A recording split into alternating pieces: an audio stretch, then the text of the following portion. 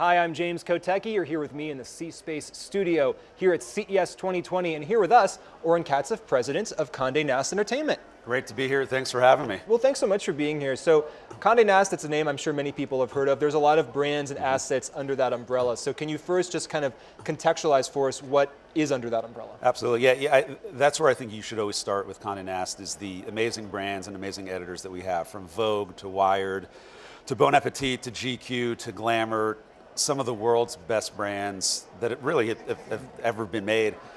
And from a Condé Nast Entertainment standpoint, what we're doing is we're working with those editors. We're essentially shepherding those brands into the next wave of video, revenue, platforms, monetization opportunities. But really starting at that core, which is we have audiences' trust in the creation of those brands and everything we've done with it over the years. And my job, if I do it right, from a digital video and TV and film and podcast standpoint, is, again, really kind of shepherding those brands into the next wave of these opportunities. Does something unite all of those disparate brands? Is there a Condé Nast, is there something that makes every piece of Condé Nast Entertainment unmistakably Condé Nast?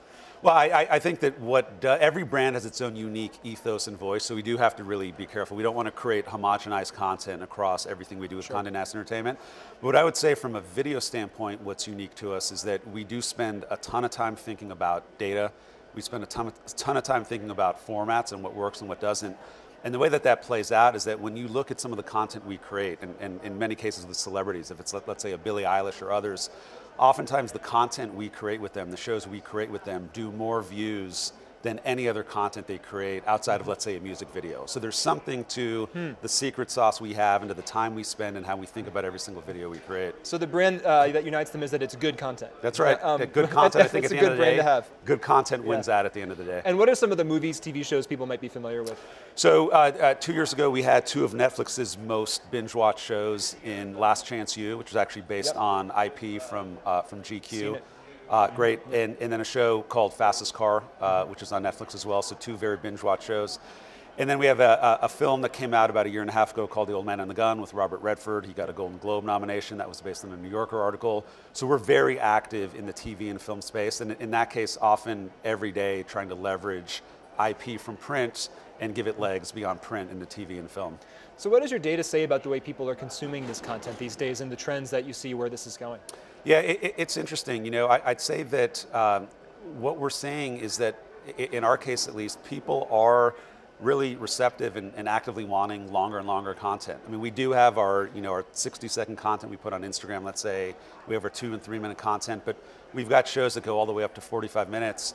And we really look at the data around engagement to make sure that a 45-minute show is actually being watched. And what we're seeing is that as long as the content is great, as long as you're telling a great story, in the case of, let's say, Bon Appetit, we have a show called Gourmet Makes with Claire Saffitz, who's one of our top in-house talent. That show's about 45 minutes long, and it does over 5 million views an episode, and the engagement's fantastic. And again, what we're seeing there is that when you entertain people, when you inspire them, when you're, in this case, we're at the intersection of entertainment and utility, they watch, they're excited. They'll go all the way to the 45-minute mark to watch your content. Does it make sense anymore to think about TV and film and online video as distinct entities, or is it all just kind of this blend? It's all video and it's just a matter of what screen I'm watching it on? I think it's a great question. I think about that all the time, and part of how I answer that is what I think is interesting is, when you're on Netflix and you decide something to watch, you don't really know what it is until you click on that box, right? And is it 22 minutes? Is it 90 minutes? Is it 3 hours?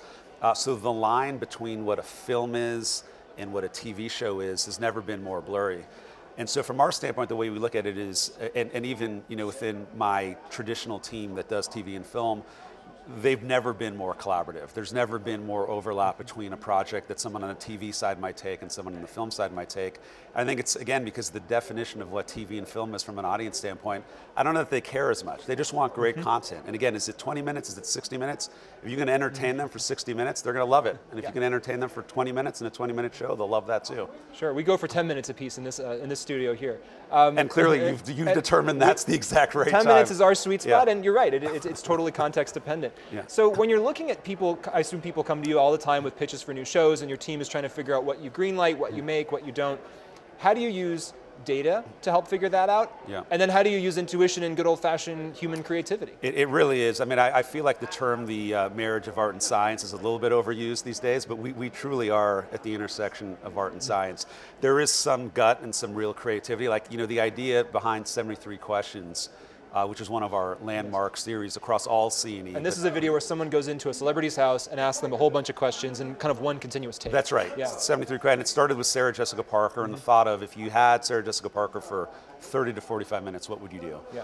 And the creative side of the equation was, let's try this. So it has to start with the art. But the science side then says, well, where are people, where are they, how long are they watching? Can it be longer? Should it be shorter? Should we tweak the format? Does it need to be one long continuous take? As well as, you know, data that we're looking at, well, what kind of talent performs better than others? What kind of formats perform better than others? And the reality for us is, you know, we launched over 100 digital pilots in 2019, and the idea there is, you know, this isn't like a $50,000 an episode pilot like other platforms might be. You truly can test and fail fast and understand what works and what doesn't. And, you know, the one thing I like to say just in general about content that works or doesn't work is, don't get too attached. If it's not working, you should be okay with letting it go or trying something new. And even if it is working, you know, audiences can get fickle. It doesn't mean it's going to work forever. So you have to be on top of the trends that are working and not working. And even something that's a hit 6 months ago, make sure you keep it fresh. We're talking with Oren Katzeff, the president of Condé Nast Entertainment. So your content is not just on one video platform. You mentioned you're on Netflix, you're in movie theaters, you're on YouTube, you're all over the place. Is that a deliberate choice? Yeah. And could that change in an era where brands are trying to consolidate their content into a single platform? Yeah, it is a deliberate choice, and part of that is that there are so many platforms today and such a wide audience that's craving great content that, you know, from our standpoint, we want to be everywhere that our fans are. But the caveat I said to that is, we want to be everywhere that they are in a way where we can actually make a business and drive revenue. And so when you look at the platforms that we are investing in a little bit more than others, it's places like YouTube, our own O&O. You mentioned TV and film. You know, those are real business model opportunities where we have a really effective and strong sales team. They're in the marketplace every day selling our premium content and doing a really good job of selling it on those platforms. You'll still see our content on Snap and Instagram and Facebook. It's a little bit of a different revenue model there.